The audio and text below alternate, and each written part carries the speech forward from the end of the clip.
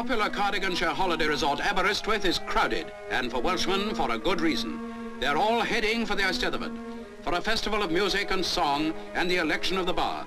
Visitors come to Wales from all over the world to attend these great cultural occasions which date back for centuries.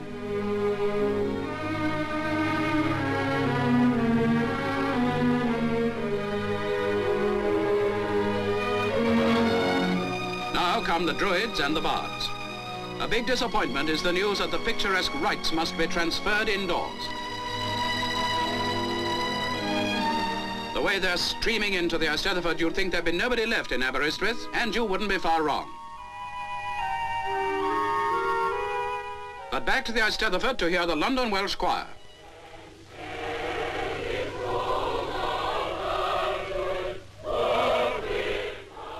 Now the procession assembles for the crowning of the Bard, soon to be announced.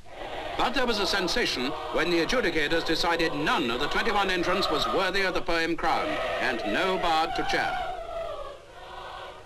Here is the Archdruid, whom the Gosseth decided shall continue in office for another year.